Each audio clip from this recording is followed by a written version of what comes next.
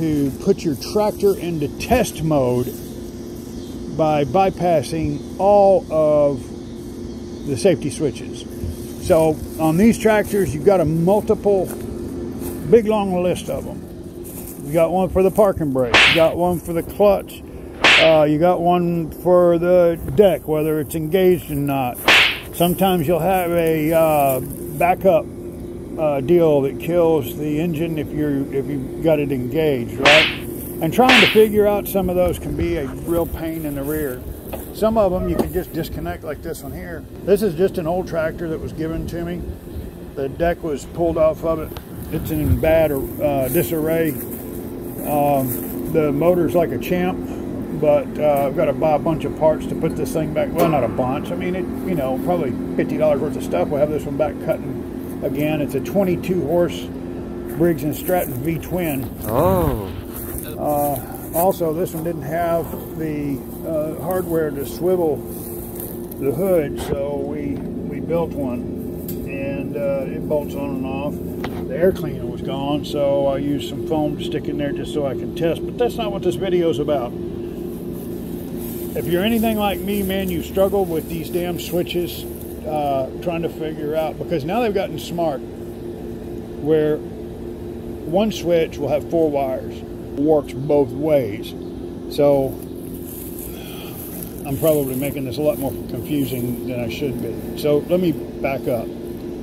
This is very, very simple. Whether it's a Briggs, Tecumseh, Kawasaki, it doesn't matter, okay? You pull this cover off, so because we don't know the wire codes or the color codes for all of them, you pull this cover off, and if it's a single cylinder, you look for your coil pack. If it's a twin, you look for both your coil packs.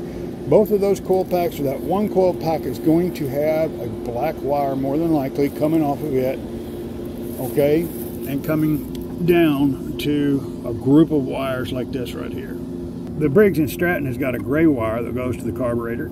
You got to have that because it's an electronically controlled carburetor. Oh. You've got magneto that comes up here that charges. You got a magneto that goes to the lights, and most of them, you know, and then what they do is they change colors to confuse the hell out of you, okay? Now, your solenoid, I don't know if you can see that, but this is actually a 4-point solenoid. It's got 2 big wires, 2 little wires. If it's 2 big wires, 1 little wire, okay, that means it's got a body ground. If it's 2 big wires, 2 little wires, then you've got a positive and you've got a ground. The way these solenoids work, when you put power to it, to these little wires, it makes a big switch go like that and makes contact in between these two, just like running a screwdriver across it.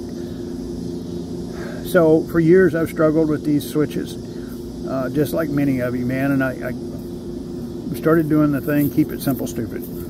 I came back to the motor and I looked at these wires coming off the motor and said, you know what, there's only a couple of wires coming off this motor. Why are we messing with all the wires back here? Because at the end of the day, the thing would die if a switch was set, if a safety switch was set, regardless of whether it was open or closed, right? And what makes this motor die? What makes this motor die is the ground wire going to those coils. Oh. Now, in this case, it's a black wire right here.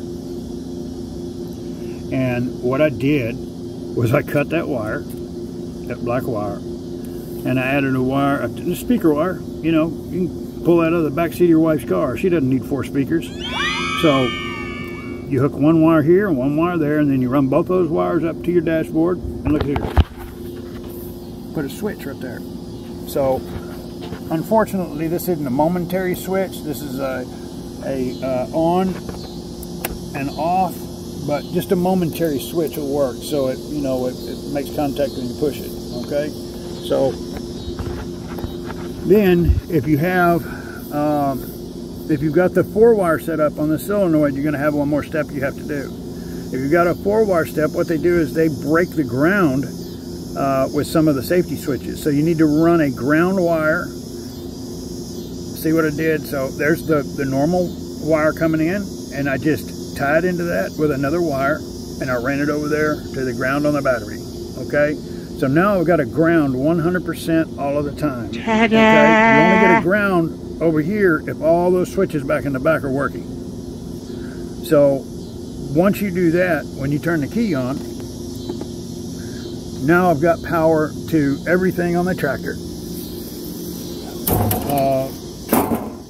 And put the choke on, and then when I turn this switch here,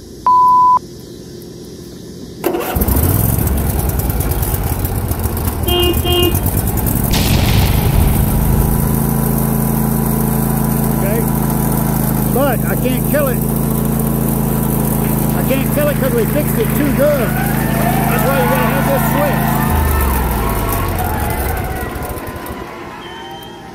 switch. So to recap, all you have to do, I'm gonna make this real simple. All you have to do is find the wire coming from the coils. Cut that wire, put a switch in there, okay? If your tractor won't start, then you need to add a ground from the ground side of the battery to the ground side of the solenoid. That's all you need. Now you can test your tractor and figure out what's going on and before you can take it back to factory, because this is, you know, considered unsafe, and we don't want you to do anything that's unsafe. But at the same time, we do want you to be able to work on your tractor without having to take it to the shop. Hope this helps. Got any questions? Send us a note, man, and we'll be more than glad to help you out. Please like and subscribe. I hope I didn't make it too confusing by trying to add too much information. Keep checking back. We're doing a ground up restoration on this 2001 club car, side by side, and we are going to do a full custom job on it. There's our steampunk scooter that does 50, and we just got through doing this killer old compressor. Be back soon. And his name is John C.